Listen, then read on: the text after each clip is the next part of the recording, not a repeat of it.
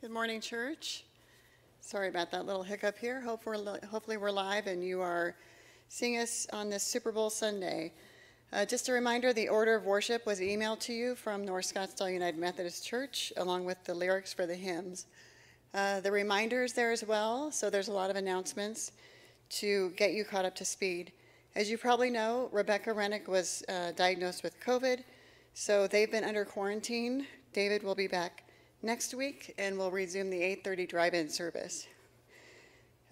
Reminder also that we'll be on Zoom after the service today. Last week we had over 70 devices logged in, so it was really great to see everybody. Today's Sunday school lesson is all about the mustard seed, so grab the kiddos and open the email from Miss Terry with all the details. We do have a busy week ahead. Monday evening, the Bible study group starts again. Tuesday, the Family Ministries Committee and Church Council are meeting. Wednesday at 10 o'clock, the Bible study group meets, and then there's bedtime Bible stories at 6:30. Creative Christians meet at Thursday at 4. Friday morning, the men get up bright and early for the 6:30 Bible study, and then Friday night is the big gumbo party with the Kaplan family. Just a reminder, next Sunday is Mission Donation Sunday from 9:15 to noon. We're collecting coupons, books, magazines, eyeglasses, hearing aids, and a whole bunch of other stuff, including clothing this time. Then mark your calendar for February 17th for the drive-in Ash Wednesday service. At that time, you'll be able to pick up your Lent in a box and children's Easter packets. February 18th, the Brown Bag Bookies Club is meeting, and then February 21st is the UMW meeting.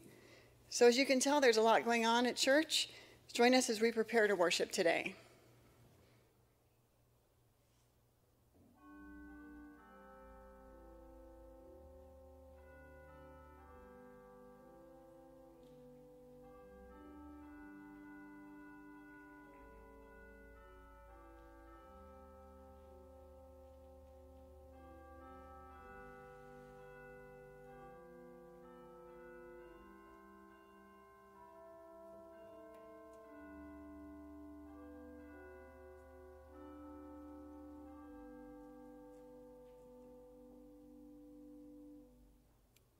We welcome you in the name of Jesus Christ, our Lord and Savior. We're so glad that you have come to worship with us. We pray God's Spirit will touch you in new and significant ways. We are glad to welcome back the bell choir with us today. We welcome Gail Yates as she presents our message. We welcome Annie Gildner as our liturgist. We ask that you remember to keep in prayer all those persons that need a special touch of our Jesus' hand. Let us pray. Holy Lord God, we do ask your blessings upon those who are hurting, upon those who need your gentle touch of care. We remember Rebecca Rennick and Joe Coatsworth. We lift up Dave McBride and Rich Jensen and Andy McKelvey. We pray for Jack Collins and Donna Mariner and Cheryl Bubb and Paul Rasmussen and all those persons who are hurting, all those persons who have family needs, all those persons who are alone. Oh God, here we stand. Here we stand with a whole city gathered at our door, waiting for our Sunday celebration to end, hoping that we will notice that there is a community outside these walls, longing for healing, help, and hope. As we rise from our knees of prayer, help us to worship and work with our eyes open. As we walk through these doors and through the doors of our own homes, remove the blinders from our hearts so that we might love and feel and even ache with our neighbors. When tomorrow comes, let worship continue to flow through our hands, testifying to your love and greatness. Amen.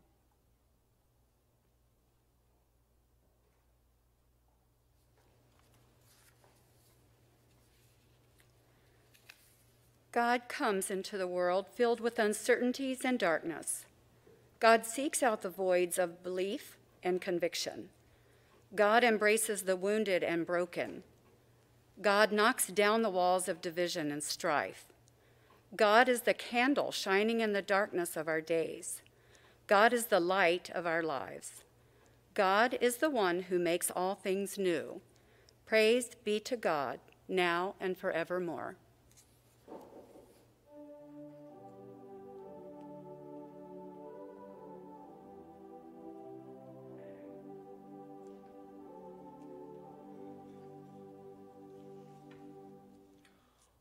Oh, for 1,000 tongues to sing my great Redeemer's praise, the glories of my God and King, the triumphs of his grace. My gracious Master and my God, assist me to proclaim, to spread through all the earth abroad the honors of thy name. In Christ your head you then shall know, shall feel your sins forgiven, anticipate your heaven below, and own that love is heaven.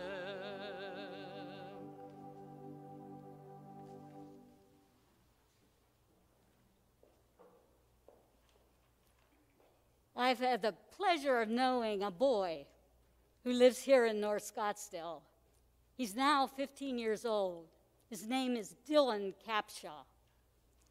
Dylan was one of the 12 finalists of all the kids across the United States who was a finalist in Time Magazine's award that was for the Kid of the Year. After Hurricane Katrina, Dylan saw on the television all these animals wandering around lost. And so he started the Dylan Capshaw Foundation, Rescue Foundation. And he started rescuing animals himself. He even has a wallaby here in North Scottsdale that he cares for. After the pandemic, with the help of a 3D printer, Dylan made thousands of masks and face shields for frontline workers and sent them all over the United States. Dylan is a boy with passion to serve.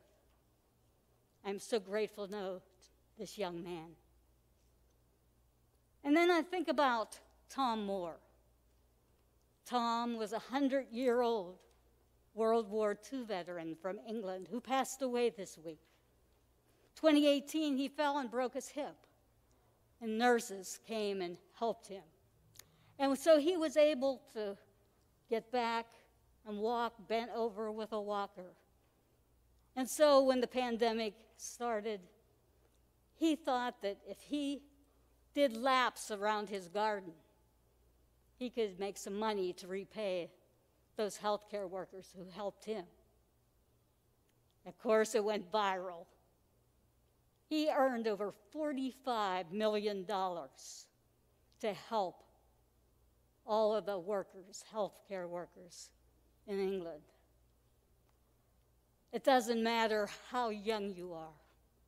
It doesn't matter how old you are. We can be called to serve. Serve God, serve people, serve the world in special and unique ways to ourselves. All we have to do is listen to those God urgings, those things that push us and pull us to serve in special ways, to listen to God whispering how to serve, whispering in our ears. May we all serve and serve well.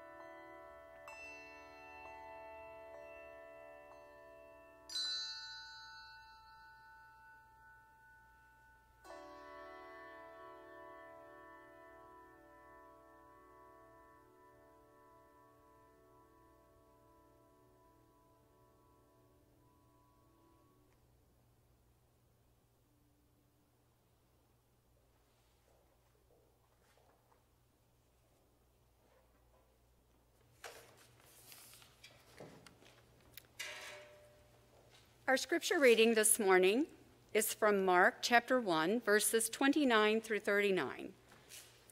Jesus heals many at Simon's house.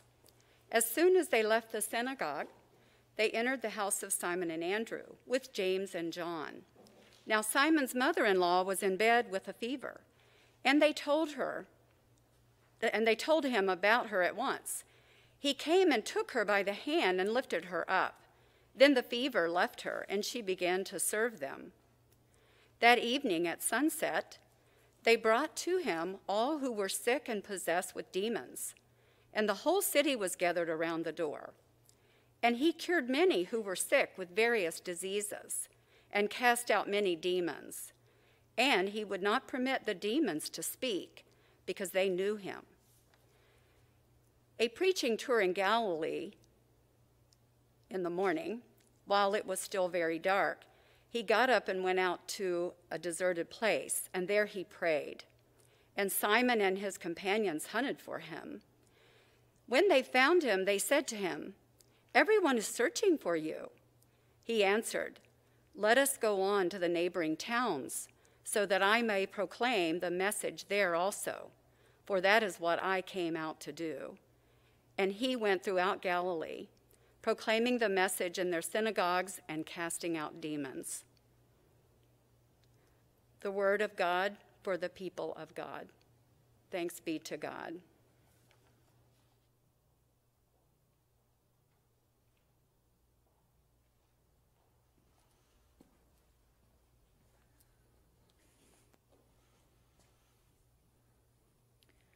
Good morning. My name is Gail Yates, and I am a certified lay servant with the United Methodist Church. Pastor David Rennick is prudently in quarantine in his home. His wife, Rebecca, as has been mentioned, tested positive for COVID-19. They recently had to have Alex tested because she too is having some problems, but joyfully she is fine and only has a cold. We want to lift up healing prayers for Rebecca and hold their daughter Alex and Pastor David in prayer, as well as others while they are in quarantine. We recognize how difficult it is for Alex, at less than 4, to understand what is happening. I want to begin by celebrating both how well in advance and completely Pastor David prepares when he announces a new sermon series. He sent to me a well-thought-out sermon early this past week. My minister in Seattle suggested that I could do just as they would have done in the church in Corinth. One of our readings today is 1 Corinthians 9, 16 through 23, and read David's letter as if it were a letter from Paul. However, Pastor David encouraged me to speak in my own voice and to share how God spoke to me in the 4 scriptures that are part of today's lectionary. Will you join me in prayer? Lord, let the words from my mouth be your words. Let the meditation of all our hearts be acceptable to you, you, our strength and Redeemer. Amen. Follow me. She began to serve. Follow me. Pretty much each theme of this series, outlined and prepared by Pastor David, is in the first chapter of Mark. Baptism, recruiting the first apostles, and now comes this story of exorcism, healing, and the example of Simon's mother-in-law to rise from her fever bed after being healed to serve. I want to take a few minutes briefly to refer to the reading from Isaiah in today's scripture choices, because it leads to that simple action of an unnamed woman mentioned very briefly in only a few sentences. Mark begins this chapter by referring to Isaiah, the prophet. And isn't Isaiah a prophet for our time, for this time of pandemic? He is writing during the time of exile. This 40th chapter announces that the time of restoration for Zion is at hand.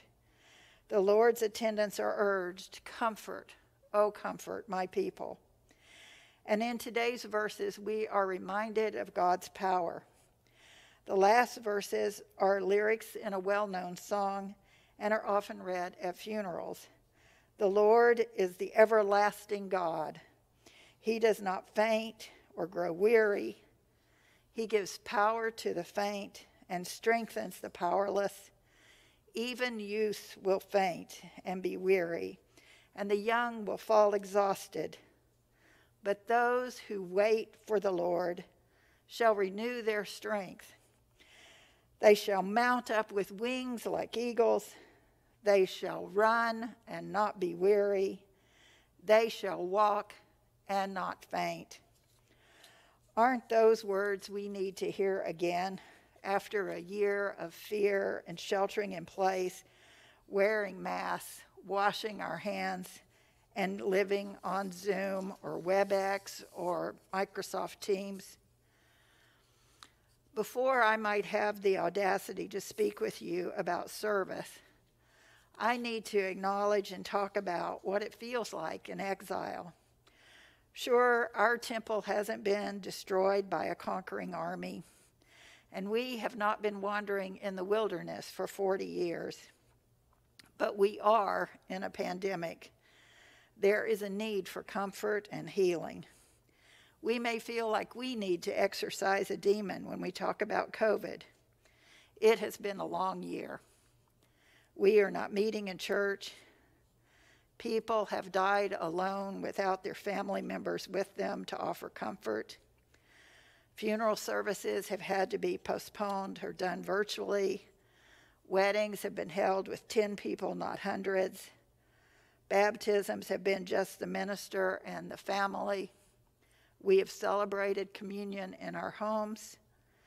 People have lost jobs, their homes, gone hungry, felt overwhelming loneliness and despair. Have we been like the people of Israel during this wilderness time?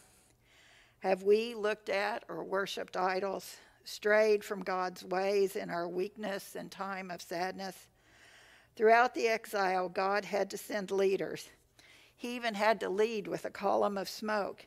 It was like herding cats to keep the people of Zion moving forward and to remind them that their faith was not held in a temple building now destroyed, just as our faith is not held in a church building either. Jesus' early ministry was not in the temple. He too went into the wilderness after his baptism for 40 days. And when he returned, how did he minister? The parables are set in homes, outside, by a fountain, on the side of the road. Follow me, Jesus said to his first apostles, as they mended their nets by the sea, not in a church. This is our time to reimagine church, just as the people of Zion and Jesus and his apostles did during their ministry. And so we return to the first chapter of Mark in these short few lines. Now Simon's mother-in-law was in bed with a fever, and they told him, Jesus, about her at once. He came and took her by the hand and lifted her up. And then the fever left her, and she began to serve them. In some translations, it says she prepared a meal. And isn't that what Methodist women do? We are renowned for our potlucks. It is a traditional welcome to visitors. We prepare a meal. But the word translated serve is from the Greek, diakonia, and it is where we get our word deacon and the root idea of the diaconal minister. It means ministering, caring. In particular, it has come to mean caring for the kingdom, those outside the church walls. It has inspired Stephen ministers. It has inspired caring for the hungry, the poor, the sick, and the isolated. As Leah noted, even animals and nurses have been part of this ministry. In the covenant we wrote when the pandemic began to affect us, we put caring for others first. I recently heard an interview with U.S. Navy Lieutenant Commander Porter Halliburton. He was a prisoner of war in Vietnam for 7.5 years. His wife was told he was dead. She held a memorial and set a headstone and began to face life as a single mother of an infant daughter born just 5 days before her husband's deployment. Marty also participated in the interview.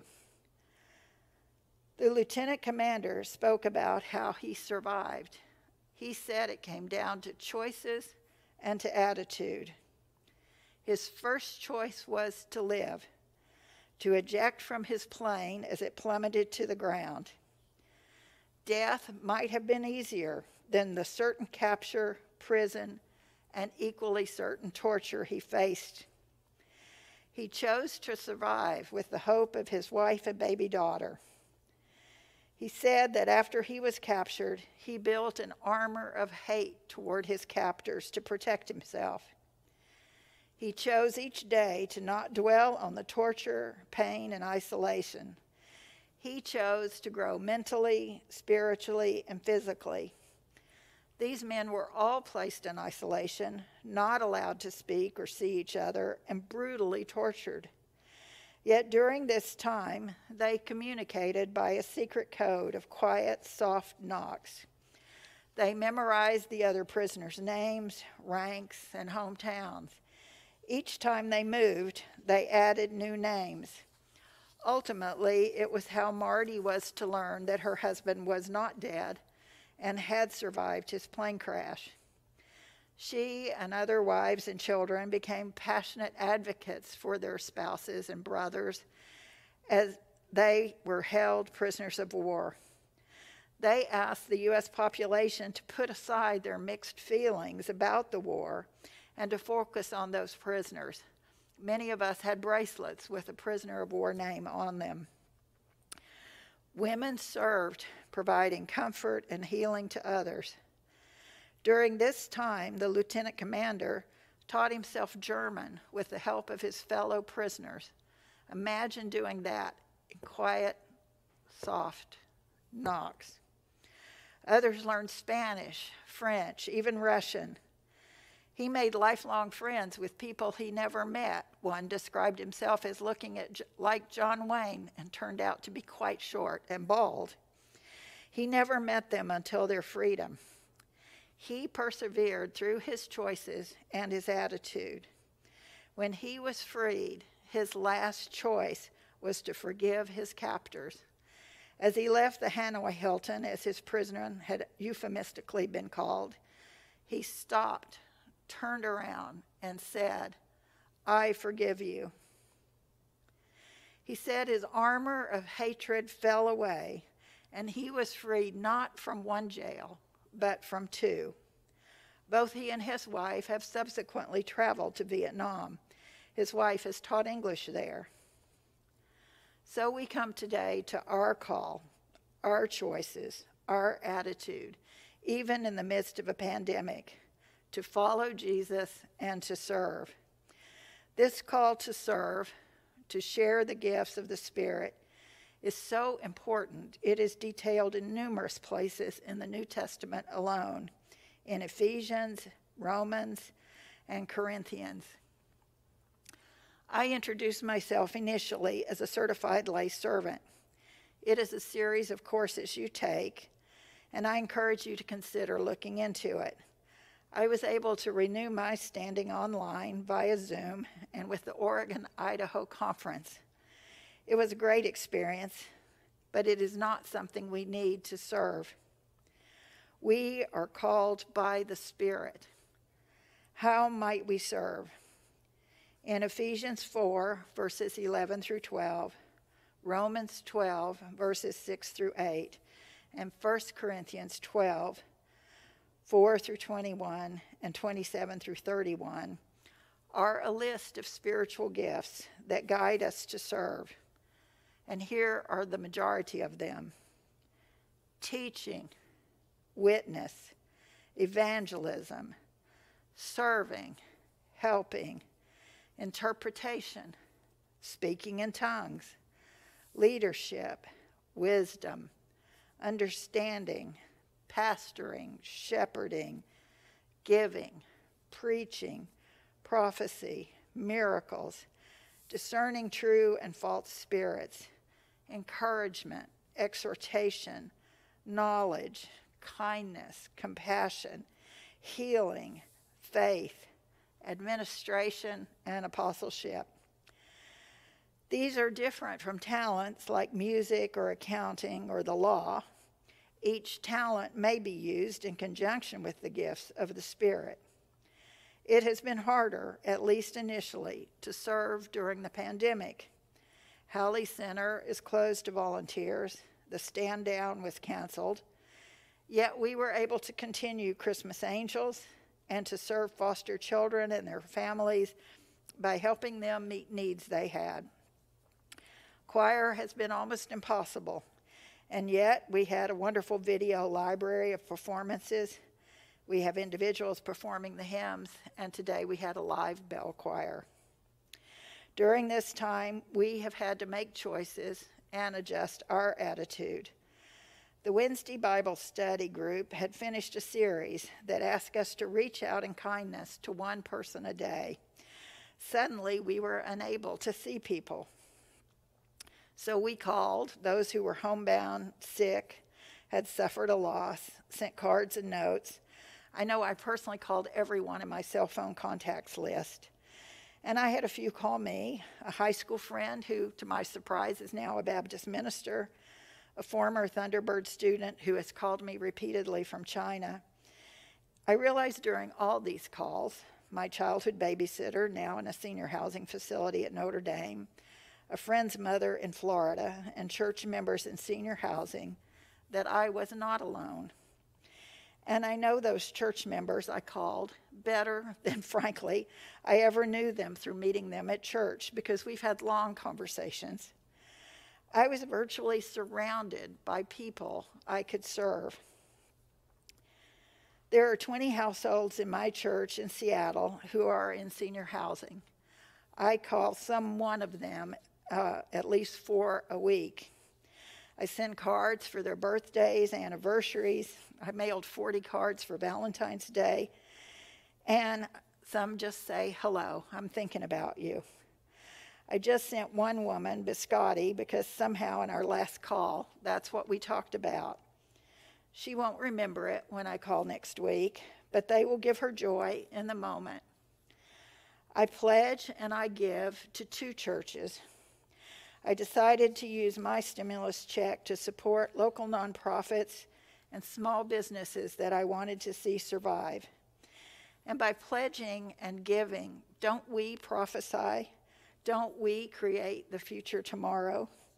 When we give to UMCOR, we show compassion for those who have lost everything to fire, hurricane, or flood. Our faith, prayers, reading the Bible, joining a Bible study online, all help to show kindness and compassion to each other, and all are ways to serve others. Each of us has a gift, perhaps even many gifts, given to us by the Holy Spirit. It is up to us to discern it and to serve in ways both small and large. No one asked Simon's mother-in-law to serve. She simply rose from her sickbed and did it. She had been healed by Jesus. And she didn't just serve Jesus. The Bible says she served all of them. Jesus left the group early the next morning without a word to pray and strengthen himself for his call to serve through exorcism and healing. And he moved on because he was called to serve all. As John noted in today's Corinthians reading, the Jews, the weak, the poor. John speaks of an obligation laid on him to proclaim the gospel. Our essential workers, nurses, doctors, lab techs, janitors, delivery truck drivers, pickers and packers at Amazon, each in their own way have been called to serve during this pandemic. Police, fire, EMTs, postal workers, ambulance drivers, members of the armed services and National Guard, bus drivers, contact tracers, parents, teachers, sometimes doing both, were all called to serve. I can't list them all, but we owe each of them our thanks and our gratitude, just as Mr. Moore in Britain showed. They and we have all felt fatigue. We've all had our meltdown moments. But God is with us, steadfast and strong, just as he was during the exile. Jesus asked us, "Follow me." And just like Samuel in the reading a few weeks ago, we say, "Speak, Lord, your servant is listening." Let us thank and celebrate all who serve, great and small, if not in person, in prayer. Let us mourn the 400,000 people our country has lost, parents, sisters, friends, famous and those not known except to their closest friends, co-workers, or relatives. Let us pray for those families. Let us praise our everlasting God as done in today's psalm and in Isaiah. And let us remember the words in Isaiah. Those who wait for the Lord shall run and not be weary. Here we are, Lord, members of North Scottsdale United Methodist Church, a church I am proud to have been a member for nearly 40 years. We may not be in church, we may be in our homes, but we vow to follow you, and we will serve. We will serve. We will serve diaconia outside the walls, in our community, and through the missions in the world. We will reimagine worship to attract that community. We will serve you, our steadfast Lord. We will follow your servant Jesus. Our spiritual gifts are dedicated to your service. Thanks be to God. Amen.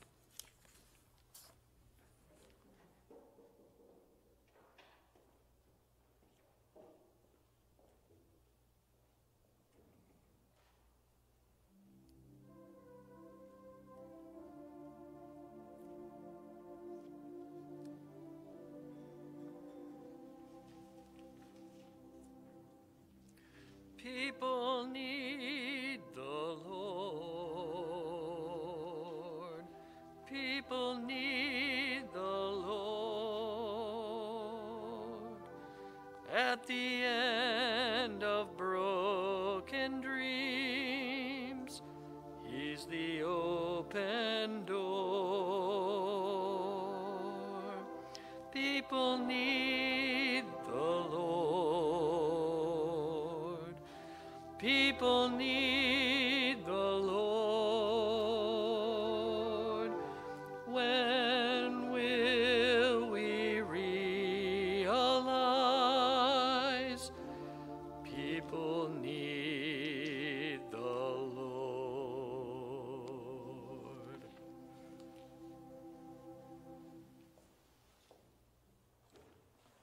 God, we are thankful for Gail, who has served us today, for the word. We're thankful for all those persons who are serving here. We ask, oh God, that you will bless the gifts that we bring, bless the gifts that we have already given. May they serve your church. May they serve your people well. And may each one of us be ready to serve when we are called. In the name of the Christ we pray. Amen.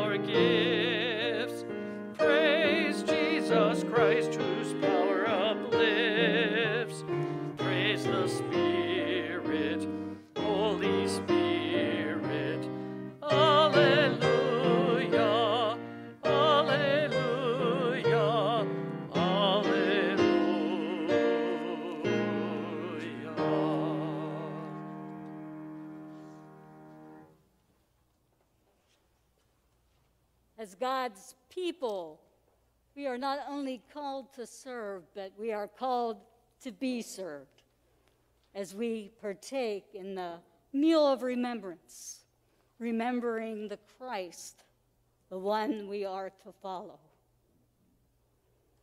Spirit of God, descend upon our hearts.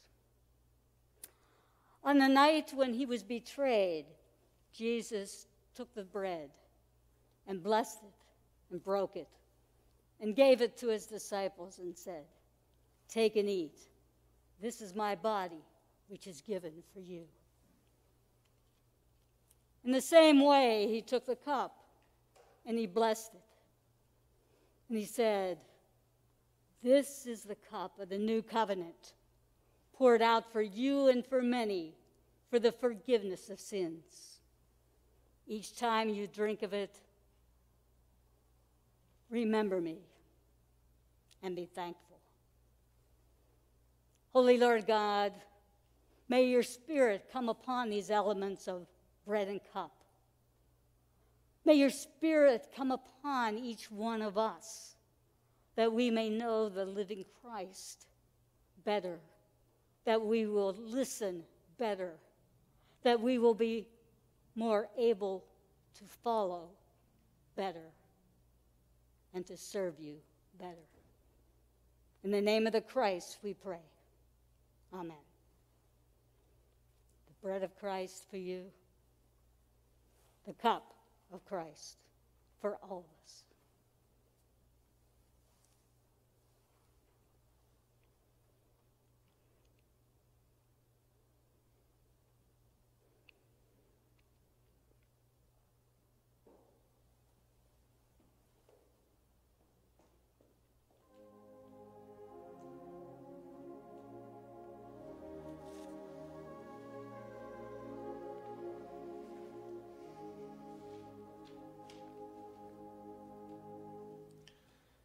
Heal me, hands of Jesus, and search out all my pain. Restore my hope, remove my fear, and bring me peace again. Cleanse me, blood of Jesus, take bitterness away. Let me forgive as one forgiven, and bring me peace today. Know me, mind of Jesus, and show me all my sin.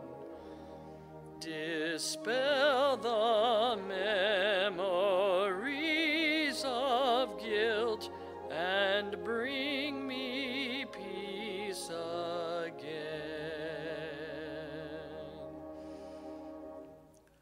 Fill me, joy of Jesus, anxiety shall cease, and heaven's serenity be mine, for Jesus brings me peace.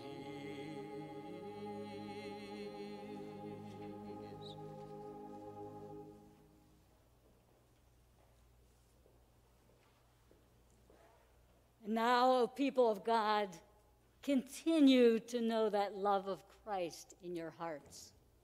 Listen intently to the directions for serving, and then go forth in the world to serve. Go with hope and love and peace and joy, now and always. Amen.